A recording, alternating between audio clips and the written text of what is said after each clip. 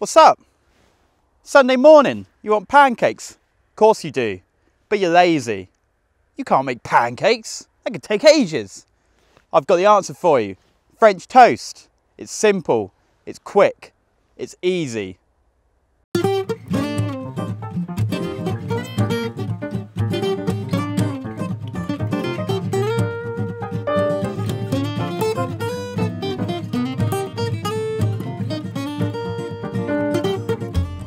So for our simple French toast recipe, we're going to need some bread, preferably some you started to eat yesterday and didn't quite finish. That means it's nice and tough, so it doesn't just fall apart when it gets wet.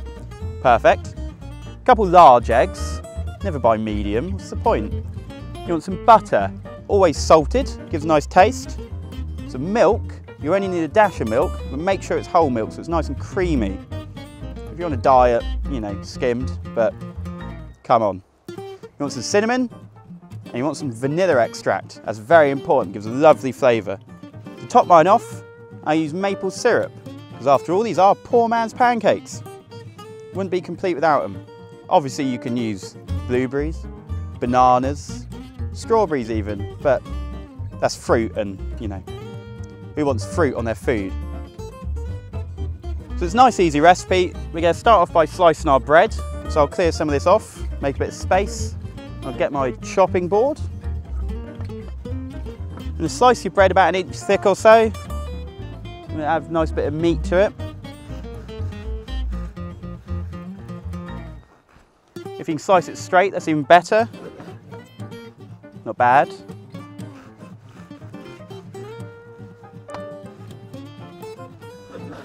Not quite so good, but that'll do. So I'm going to do 2 slices per person. Normally I'd have 3, but I'm on camera, so, you know, I want to look good. We can pop that to one side now.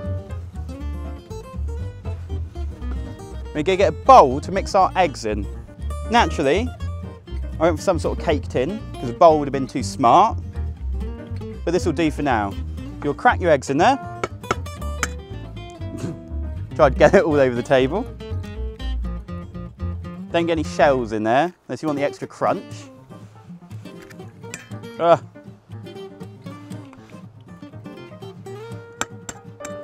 there's 2 large eggs. If you use a medium, you might well go for 3. Obviously, if your bread's really thick, it's going to soak up a lot. If you're doing this with Hovis, you won't need so much. I'm going to cover the milk in some egg, naturally. Just want a dash of milk. 2 dashes. I'm going to get some cinnamon. I'm going to sprinkle some of that in. I believe the technical amount is some. And then you want a little dash of vanilla extract. That was more than a dash, but that's okay. Now we're going to get our whisk. And if you've got any intelligence, you'll have a proper bowl to whisk this up in. I have not.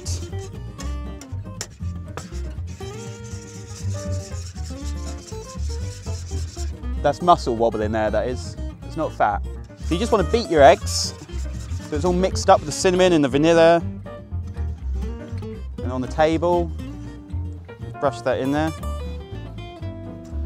Very professional. So once all that's mixed up, we need to get our pan heated up now. I've got a little camping stove, so bear with me, I'll just set that up.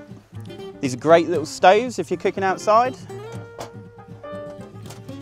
Obviously, if you're a normal human, you can just cook this in the kitchen, like everyone else. It's not as impressive, is it? And my kitchen's a bit grotty.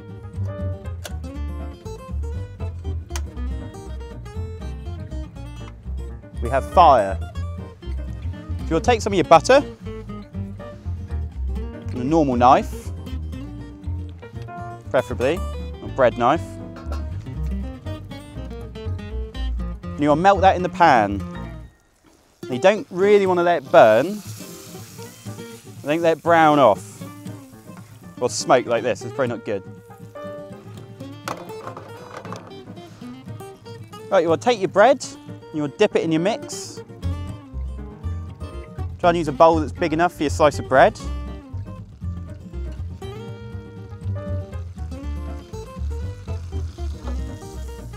sure your butter doesn't burn, like I said, like I'm doing.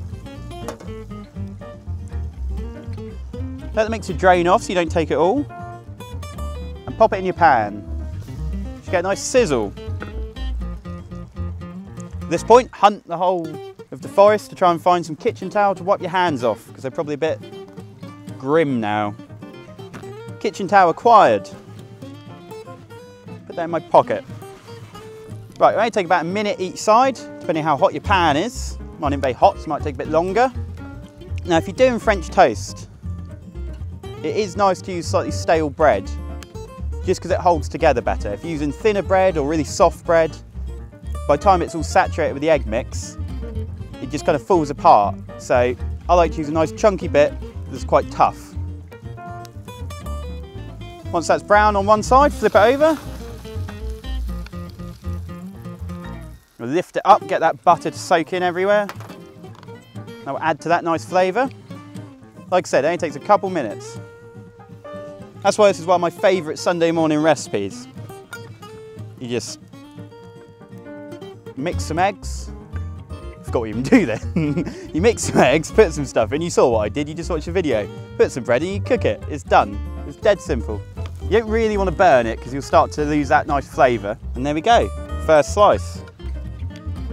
Let your pan cool down, if you're like me, and smoking out the whole place. And you want to repeat the process with the other slice.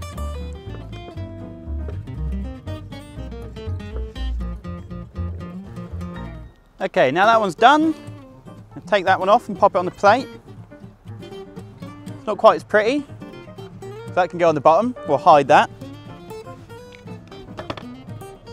Now I'm going to take my maple syrup, which is leaked everywhere, so it's a bit sticky.